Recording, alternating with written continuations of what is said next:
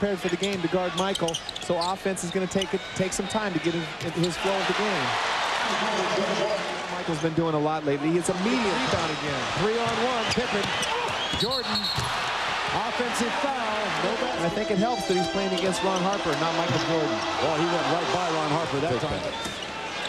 10 seconds on the shot clock. Jordan hits it back. Jordan over Harper. Here's Jordan. Mason now with the switch.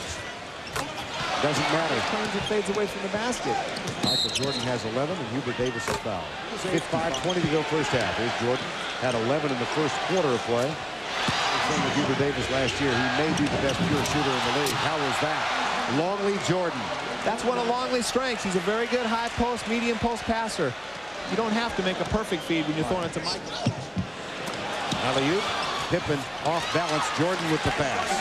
Well, Michael's always got his head up. He's looking for seams to drive, and right here, there's just a breakdown. Thread the needle. Good reaction by Rodman, covering up for the open defender. 11-12 to go. Opening moments, third quarter. Here's Jordan. He now has 23 to over the basket. Harper tries to save it. Ron Harper takes it alone. Jordan Ewing. Back to Pippen, who was hardly ready for it.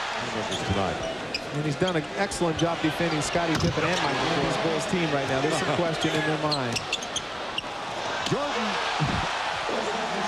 Yeah, he's lost a lot.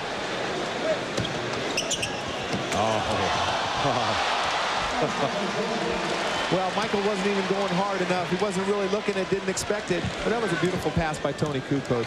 That's one thing the Bulls really have. Tony Kukoc in the corner, Jordan. They're such a good passing and the talented defense they play. Cappy chases down the miss, 99-79. Chicago wins it on the road by 20. They go 2-0 for this season against the New York Knicks. It's the third loss in a row for New York. They fall to 24-15. And Chicago goes to 35-3.